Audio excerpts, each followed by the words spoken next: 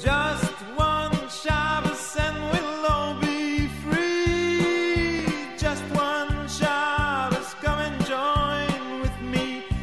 Welcome to Erev Shabbos Kodesh Parshas Haazinu and the Parsha ponderable for this week.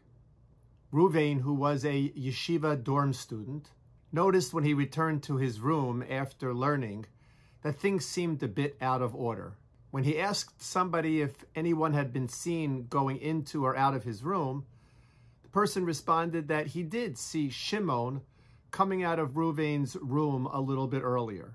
When Ruvain went to dinner that evening, he heard from some of the other yeshiva students that things were missing from their rooms. This one a watch, this one another electronic device, and Ruvain began to suspect that perhaps Shimon was stealing these items. Of course, he couldn't just confront Shimon because Shimon would deny it.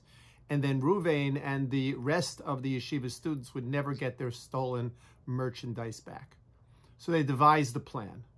The plan was to invite Shimon to a party, to a social gathering with them.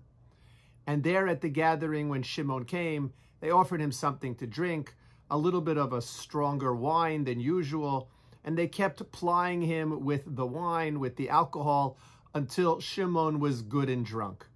At that point, when Shimon was good and drunk, so then Ruvain and the others pressed him about the stolen goods.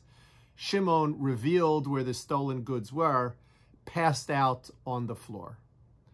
Ruvain and his friends went to the place where Shimon had said, collected their stolen goods, and the next day felt a little bit guilty about what they had done.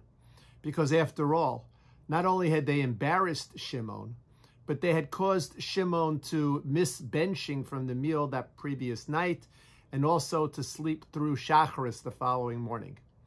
Did they do the right thing or not? Im Yirtzeh Hashem, the answer next week. Shabbat Shalom.